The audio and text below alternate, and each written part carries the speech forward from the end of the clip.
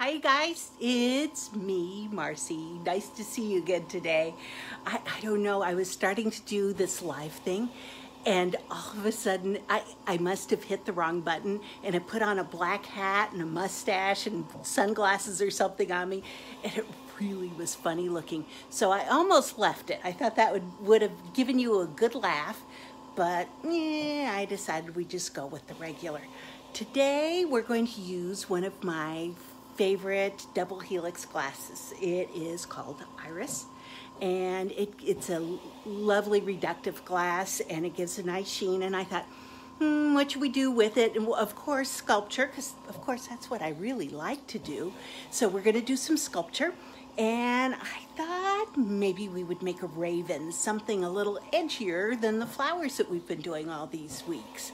And I always have some things to tell you. One of the things I need to tell you is that right now, let's see, we're May 21st, the GAS conference, that's Glass Art Society conference, is going on, and it is free to everybody. It's online. It started today. Look up Glass Art Society. It's probably .org. I can't remember. If somebody knows, pop it into the comment section so everybody can see. And if not, when I'm done, I'll find the link for it. But there are live demos, there are conversations, all of it is free and open to everybody. And if you haven't experienced the Glass Art Society before, it's a trip. It's really wonderful, and it really opens your eyes to so much. So, also, please say hi and where you're from in the comments, so it gives me an idea of who's watching, and I don't know, it just makes me feel good. You know, sometimes you need that kind of stuff. And also, I want to know, are you still at home all the time? I'm trying to figure out how long to keep doing these things, these Thursdays. And once everybody starts moving around, you're free, and maybe we'll stop them and I'll just do them occasionally. So I don't know whether this is the last one or maybe next week, something like that. And let's see, what else do I need to tell you? Oh, one other thing. It's almost my birthday. I'm really old. But on my page, if you're feeling like you got a little bit of extra, I'm asking people to donate to Beads of Courage, which is one of the nonprofits that I really adore, and we're so connected as bead makers also, and glass artists. So if you got an extra couple of bucks, I'd love for you to donate to them. Or if you've got some beads and can send them to them, that would be awesome also. Or just think good wishes or whatever. But anyhow, just thought I would mention that. And that's it. How about if we just get started? I'm gonna flip the camera around and hook us into my handy dandy little unit. Hi you guys, I see your names coming up, and thank you for your donations. I noticed that, Maria, I appreciate that. Some of you have already donated also to Beads of Courage. Okay, so I'm gonna put you in my phone holder and let's get started on a raven using Iris double helix glass, and I'll show that to you in just a sec. Okay, see you in a minute. Let me flip you around. Ha, there you go. So, everybody doing okay? It's been turning you sideways there. There we go. I think we're close there. Let me just see. I see my hands, We're good. Let's start this up. Oh, we're going to wait a sec. I wanted to show you. Just so you can see it, Iris glass from Double Helix is what I'm using. One of my favorites. If you are like me, for a while there, I found that I was hanging onto my glass and not using it. And it was kind of, I was thinking I needed to save it because it's expensive and I was scared I was going to waste it or something like that was going to happen. And I found that I just wasn't using it. And that's not good because it's just sitting there, and they're going to be coming out with other glass that's probably even better than that. So I decided to start using it and playing with it. And let me tell you, it was a smart move. So I want to encourage you to play with the glass that you have and enjoy it and practice with it. So I'm going to show you one way that I use it. And I'm going to show you what I do also. sec. I didn't have my torch on yet today. I just finished one of my online Facebook sales, and so I've been doing shipping all morning, and shipping is wonderful because it's part of the sale, but I don't get torch time in it. That's not fun. Okay, so the first thing I do when I start on a piece of glass, if I'm sure I'm not going to use the whole thing or think that I might not, is that I take my rod and I heat it up in the back of the flame. This is just a neutral flame. See the cones right there? They are relatively sharp. Remember, that's a reduction flame. And then I sometimes even go to a little more oxidized. I don't know whether you can hear the sound of the more oxygen coming through, but I do that a lot. And then what I do is I heat up the very end of the rod that I'm going to be using. Just get it a little bit warm, and you don't need a whole lot, and just any pliers, pinchers, something. I heat it up and I just smush it a little. So it's got just a little bit of a round thing on the end. I think you can see that. And then what I do is I reduce it. And the way that I reduce it, there are different ways you can do it, but I usually just switch the oxygen on it. See how that flame has changed just a little bit? I've let it cool a tiny bit, and I just go through the flame, flip it over. Wait till you see this. And you saw, I just did it a couple of times. I hope you can see it there. I'm going to hold it underneath and hope that the light can hit it. So you see, that's the reduction I'm looking for. I've got purple and teal and gold in there. But what I've done also is, because I don't know whether you can see this over here, but I put some of my silver rods into one of my jam jars. And if I have this part taken care of, then I can see exactly what I'm reaching for when I don't keep them all sorted by exactly what they are. And I can look at the reduction in them, because that's what I mostly use, are reducing ones. And I can see which glass it is without having to write its name or tag it or do anything like that. Okay, so that's the end I don't use. Think of it like an eraser on a pencil. Now I'm going to use this end, but if I end up with extra, then I'll know immediately what I have there.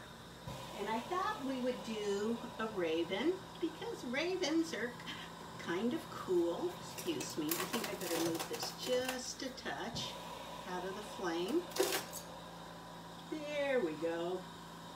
Okay, so I've got a 332 rod right here. And I'm just heating up my Dip and Go blue. And you see it went from this color to a gray color is the first stage to this whitish color. So now it is ready for me to roll. And I'm going to have it so that the bird goes across like this, kind of. Not straight up and down, but kind of on a little bit of an angle, because that's kind of how a lot of the birds stand. And I did a little bit of looking to see, sometimes people say, what's the difference between a raven or a crow? And as you know, I have no science background. I just like animals and birds and stuff, but I really don't know a whole lot unless I do a little bit of reading about them. And ravens are a lot larger, and if any of you guys have more information, don't forget, write it in the comments so everybody else can see too. I'm starting with the base bead here while I'm telling you about ravens. And they're a lot larger than crows, and they have a different tail on the bottom. Theirs is more of a diamond shape, while the crows are a little bit more even across. And they have, when they're spread out flying, I think they're the ones, one of them has 4 feathers that kind of stick out that they call fingers, and the other has 5, and I'm pretty sure it's the raven that has 5, which is good because they're, you have 5 letters in raven and 4 in crow, and that's a good way to remember it if I got it correct. If I got it wrong, then you remember, oh, it's the opposite of what it is. God, I'm so good at this stuff. The other thing that ravens have is across their beaks, some of their tail feathers come down onto their beaks farther than what crows do also.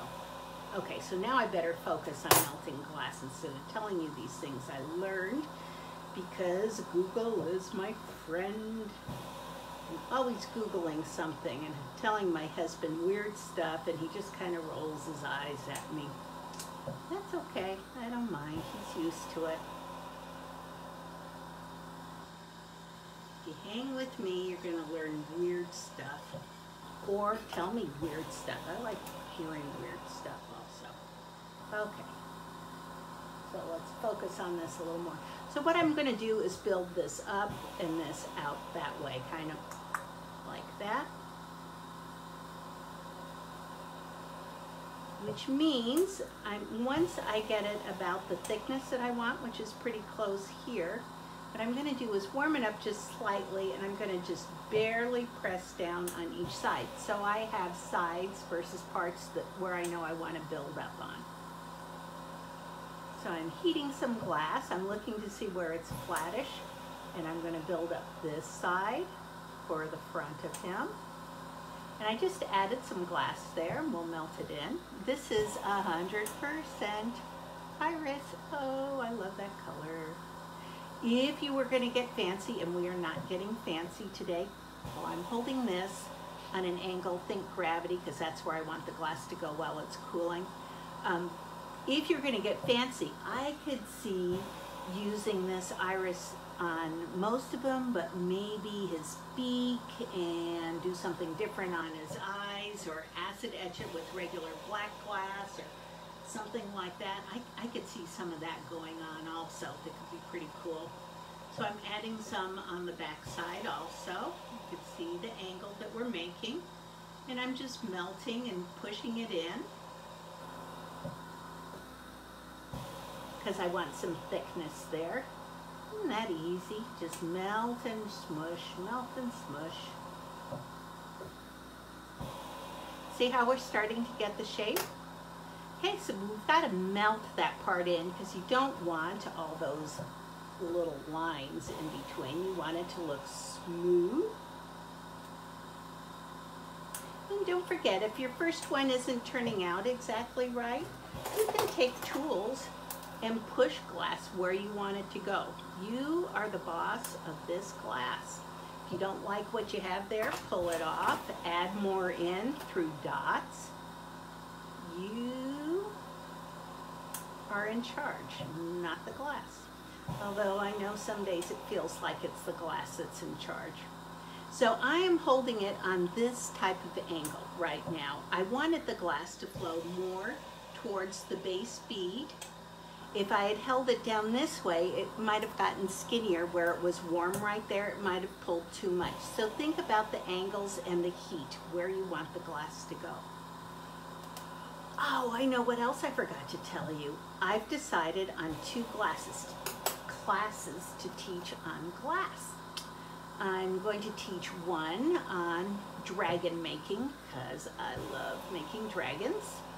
And that will be a Saturday class, and possibly an evening class sometime. It won't be too long. And I'm also going to do one on heat control. And I don't know whether any of you have seen, I've gotten into making balloon animal glass beads recently. And that is the perfect way to teach people heat control, which I think is really super, super important in glass bead making. So I'm going to have 2 classes, balloon animals and dragons.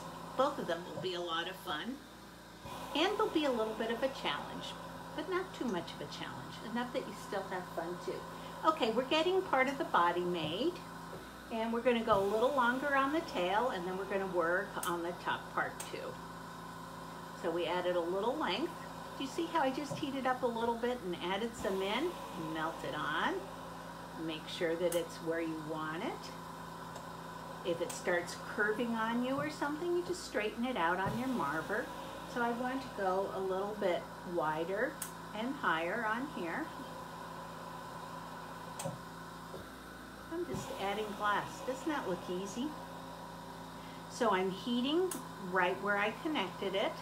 I'm looking at the color of my glass, to see how hot it is, and that's where I turn it depending upon where the gravity needs to go. And we're getting close. I'm going to take my brass tool to move glass around, because remember, graphite smooths glass and brass moves glass. It's kind of an easy way to remember things. We want to thicken things up a little bit there. And then we're going to go into the head. We're getting the basic shape. And because I've been flattened it a little bit when I was using the brass tool, I'm just heating up one side. I'm keeping this cool one at a time, and that way you don't lose your shape too much, but you can allow this one to round up a bit and take those chill marks off. And then we can do this side once this cools down a little bit.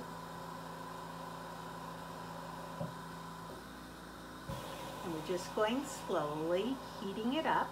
And you see I still have the slightly oxygenated flame, because that way it doesn't reduce sooner than when you want it to. Okay, so let's add on a little bit more. We're going to go up here for his head. And I'm just heating up glass, melting it on, and pushing it where I want it to go. How easy is that? Just right under the flame. And then I'm heating it in so it's nice and smooth. And I'm looking to see how hot it is, as to whether, if it's really hot and I want it to thicken up, I hold it straight up so it sinks down into it. Otherwise, if I wanted it skinnier, I'd hold it this direction and let it stretch out a little bit. Okay. He's got a longish body, but you know what? I think I want to add just a little bit right around here, right next to the mantle. So let's add a little more into his body. Just added some glass on top. We're going to melt it in. But it was awfully hot, and I didn't want to lose control, so I took it out of the flame and just let it cool a little bit on its own. I'm watching the color of it. And see how you can just kind of poke it into where you want it?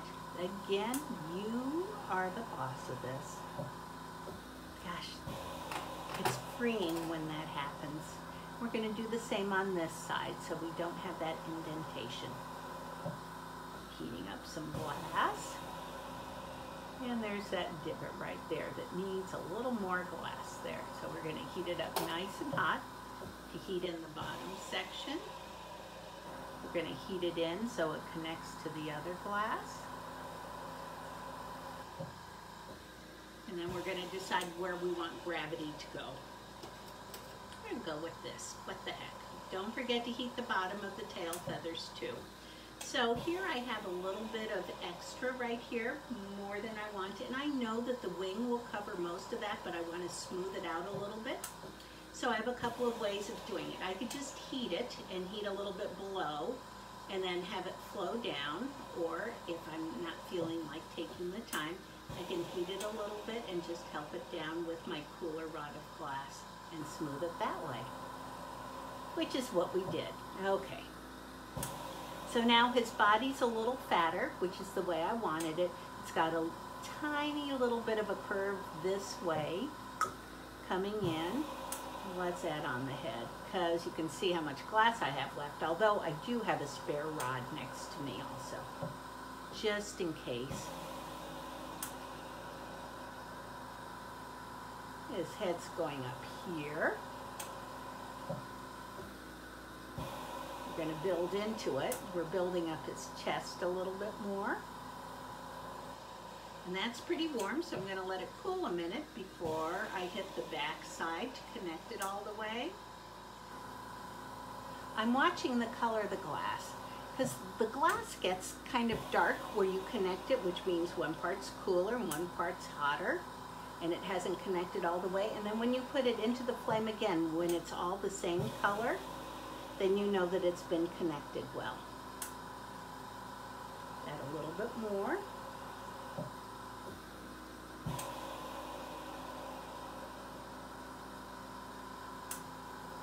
I tend to like to, because I'm a lefty, I put the heads on this side. If you're right-handed, you'll probably be building them in this direction. So if you see it and it looks funny to you, just think switcheroo. That's all you gotta do. Add a little bit more up here on top. We're building up to the head. And we're gonna heat that part on. I'm looking to see the color of the glass. That's always important. And then I'm gonna hold the glass in the direction that I want it to go as it's cooling to let gravity help me. And they don't have a big head, but they do have a big beak that curves down a little bit. So before I put the beak on, I think I want to make some indentations for its eyes. And we have all kinds of tools that we use. I think there's the Peter's tweezer, and there's another one that's big and fancy, and then I've got these funny little ones. They're called bale biters that my friend Jody Ruskin makes, and she has a shop on Etsy. It's called Jody Ruskin, and I just use these for making eyes on small objects. I've got the other tools, and the other tools are wonderful also. So their eyes are farther back, and I just give it a little, whoops. I got shaky hands, sorry about that. So I'm also watching the color of my glass before I squeeze. I don't want to indent too much, I just want to indent a little bit. So I let some of that color go away before I put them on, the indentations in. Okay, let's build a beak. And the beak comes down a tiny bit from the top of the head, but not too far down. And I'm making this on a little bit of an angle. So let's put a big dot of glass, and we're gonna let it cool a tiny bit, push in, and then I give myself a little bit of a dot. And while that's cooling a tiny bit, I'll go back and heat the rest of them. And then I decide, do I want it to look separate? See how, let me get something to point with other than my fingers. See how you can see where it's connected? I want it to be smoother than that. So what I'm gonna do is I let it cool a little bit, and then just a little bit at a time, I'm gonna heat and let the two glasses run together. So you see how that's all one color? It's run together well, and I'm letting it cool. See the difference in the color there? Okay, so that one's good. Let's go to the side. I did the same thing. We're gonna do it on each side a little bit at a time, because if you try to do it too quickly, and I know a lot of us get anxious to get things done, but if you wait and are a little bit patient, you can connect it all without losing it. Okay, there we go. So now we have that gentle slope, and we're gonna pull it out. You can wait to pull it out till the very end if you're worried about it contracting, because we still need to do some wings on here. In fact, why don't we do that? I think that will be easier for you. Let's add some wings. And I don't tend to be very fancy on wings. I want to indicate that they're there, but I'm not gonna go and draw in all the feathers and stuff. So the wings start pretty high up, and they come down this way. So I heated up a little bit of glass, and then I pulled it across, and let's pull more of it. I'm just heating the glass and pulling it with a cooler rod. There we go. And this kind of ran into a little bit more into the other glass, melted in a little more than I wanted it to, and I want a little more definition. So while it's still warm, you can just take your razor, and this is a great time to add in a few little feathers. And I just used my razor and indicate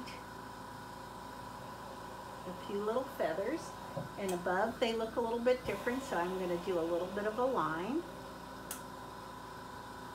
and then just heat that area and add in some little feathers there too.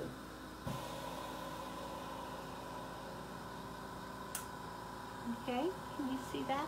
You'll see it more. Adding these lines in when you're using silver glass is fantastic, because the silver glass will catch the light when you add those details in. So let's do the same thing on the other side. Heating up some glass. We're almost done, you guys.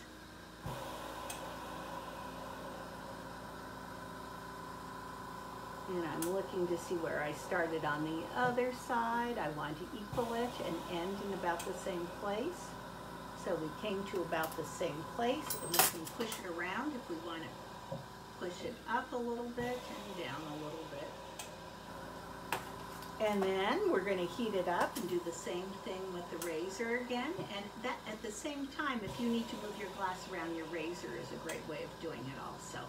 So I like to start with the bottom of the tail feathers first, but you can go in any direction you want.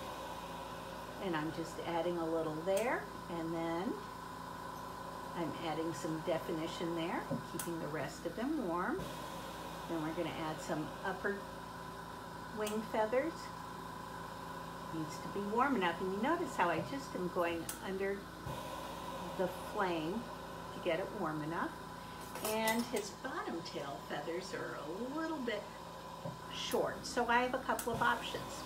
I can add the rest of this, but I think I'd rather save it in case I want to add to his beak at all. But I can heat the bottom, which is pretty thick, and I can get it a little bit warm and then just pull it out a bit. Just heated it up and pulled some. Oh, now he's got a longer tail. Amazing how that works. And remember, we talked about it being a little bit more pointy than a crow. So we're going to get him warm, but not enough to lose the tail feather definition, but enough to take off any chill marks that are on his other tail, the back tail.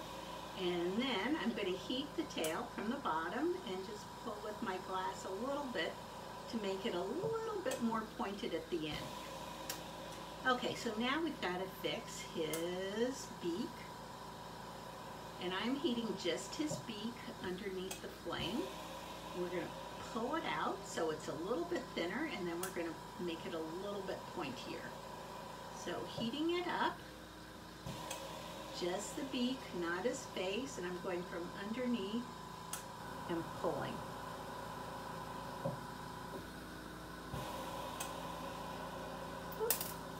Oh, lost some of the end of this. And now you can see how we pointed his beak a little bit also. And we want to add a little dot. No, maybe we'll use something else. Use another silver glass, and I'm not sure which one that is, but it's a different one, and hopefully it will reduce just a tiny bit differently. Let's give him an eyeball. And another eyeball. And I think we're ready to reduce. So when I reduce, first I'm going to make sure that he's been warm all over and not too cool while I'm talking. And then I'm going to let him cool off just a tiny bit, and then we're going to reduce him. The way that I reduce him was just the way I showed you on the tip there. I'm changing the oxygen. See how small this flame is? And I'm just going to run him through on each side gently towards the outside of the flame.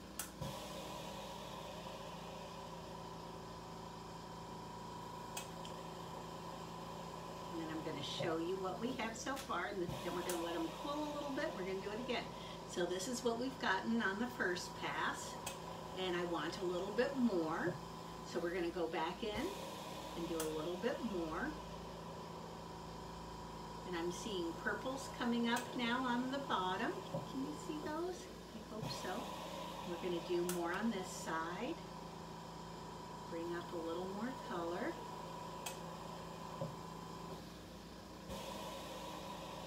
Always best to stop before you think you're done. It's easier to assess that way because a lot of times you don't know. So it looks to me like his beak has plenty of color, and I think I'd like just a tiny bit more on his wings. So I'm letting him cool a little bit, and he goes back in for one more pass. And I like that color on him. So there, my friends, is your Raven in Iris Glass by Double Helix. Hope you had a good time. If you have any questions, write them in the comment section. And don't forget, there's a wonderful silver glass group on Facebook. And thanks so much for joining me. I really enjoyed having you and sharing my love of glass with you. Don't forget, tell me who you are, where you're from, and take care. Hope you have a great week. Bye.